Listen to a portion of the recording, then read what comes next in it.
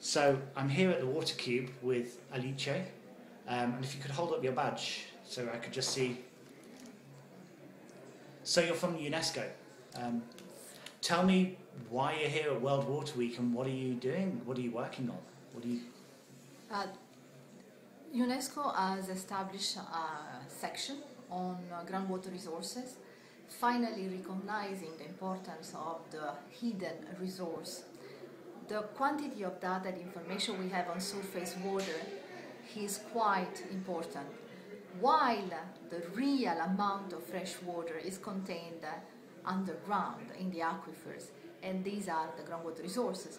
And about these resources we don't know very much. We know very, very little. I give you an example. Rivers, lakes, you can monitor that with satellite technologies. But underground, you have to go there. You have to ask the country to work together, in particular when these aquifers are transboundary. You don't know that. You have really to set up cooperation between geologists, hydrogeologists, in order to recognize that they share the common geological setting. And then there is no future for many, many countries in the world if the groundwater resources that they share is not recognized fully and they don't start cooperating together. So how much has this process changed in recent years? Has it changed very much, or is it?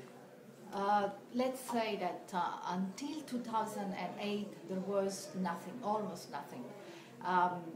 The big change was when we started working with the United Nations International Law Commission, who start understanding from the legal point of view what means share these resources, what countries should do in order to transparently go into cooperation with agreements, with protocols, and share information and data.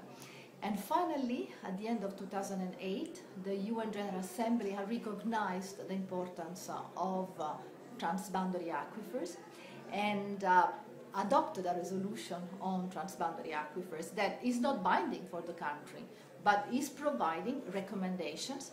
It's a moral binding, ethical issue if you want. But we are very, very far from being operative yet. So specifically, what is UNESCO focusing on here? What can you do?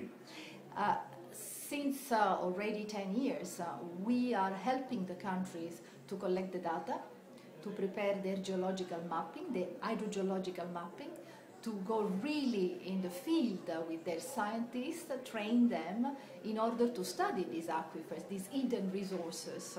Because, I mean, at the global level it's very nice to make scenarios, but water is a local issue, and groundwater is even more a local issue. So you have to go towards the people and work with them. Great. Well, thanks for telling us about this. Thank you. That's very nice.